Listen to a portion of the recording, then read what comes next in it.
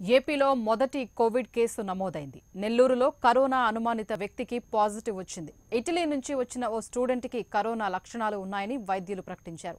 బాధితుడిని నెల్లూరులోని జీజీహెచ్లో ఐసోలేషన్ వార్డులో ఉంచి చికిత్స అందిస్తున్నారు. చిన్న బజారుకు చెందిన విద్యార్థి 2 రోజుల నుంచి దగ్గు, జలుబుతో బాధపడుతున్నాడు. ఈ విద్యార్థి ఇటీవల ఇటలీకి వెళ్లి వచ్చాడు. ఈ వ్యాధి తీవ్రత ఎక్కువగా ఉండడంతో వైద్యులు అబ్జర్వేషన్లో ఉంచారు. దీంతో ప్రస్తుతం చిన్న బజారులో వైద్య అధికారులు హై అలర్ట్ జారీ చేశారు.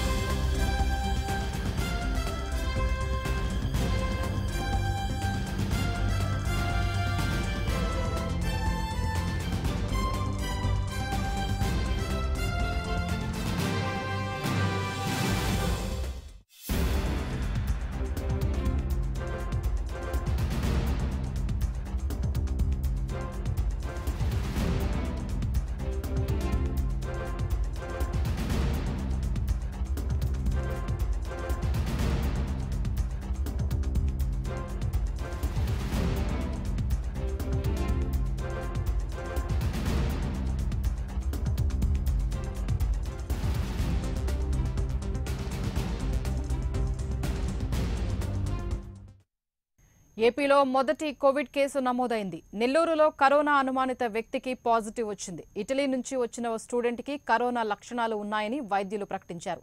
బాధితుడిని నెల్లూరులోని జీజీహెచ్లో ఐసోలేషన్ వార్డులో ఉంచి చికిత్స అందిస్తున్నారు. చిన్న బజారుకు చెందిన విద్యార్థి 2 రోజుల నుంచి దగ్గు, జలుబుతో బాధపడుతున్నాడు. ఈ విద్యార్థి ఇటీవలే ఇటలీకి వెళ్లి వచ్చాడు.